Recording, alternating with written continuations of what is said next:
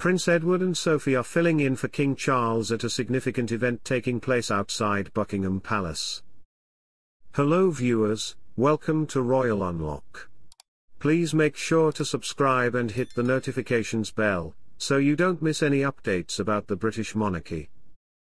The Duke and Duchess of Edinburgh have stood in for King Charles during a parade commemorating 120 years of the Entente Cordiale, which were agreements signed by France and the United Kingdom in 1904.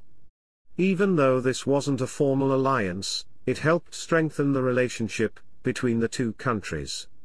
In celebration, French and British troops exchanged duties during the changing of the Guards ceremonies at each other's head of state palaces.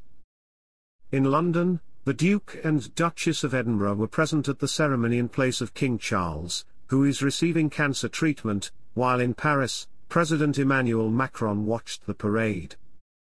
Sophie, aged 59, was elegantly dressed in a light blue dress and cream coat. Prince Edward and Sophie observed as 32 soldiers from the 1st and 2nd Infantry regiments of the Garde Republicaine, along with 40 guardsmen from F Company Scots Guards, stood in formation opposite each other. This occasion is significant as it is the first time a non-Commonwealth country has participated in the changing of the Guard ceremony at Buckingham Palace. King Charles and Queen Camilla visited France in September 2023 for their first official trip abroad since they were crowned in May. The iconic Arc de Triomphe in Paris was the official location where their majesties were warmly greeted, and the Red Arrows, along with their French Air Force counterparts, conducted a flypast to symbolize the strong and enduring alliance between the two nations.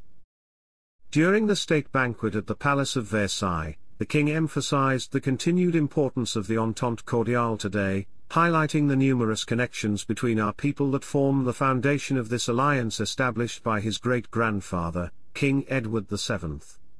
Looking forward to the 120th anniversary of the Entente Cordiale in 2024, we must renew our friendship to make sure it can overcome the challenges of the 21st century. The changing of the Guard ceremony outside Buckingham Palace was witnessed by the Duke and Duchess of Edinburgh, in London, and President Macron in Paris. This occasion is significant as it is the first time a non-Commonwealth country has participated in the ceremony. President Macron emphasized the importance of unity and cooperation between nations by quoting Queen Elizabeth II. Thanks for watching, please don't forget to subscribe. See you in our next video.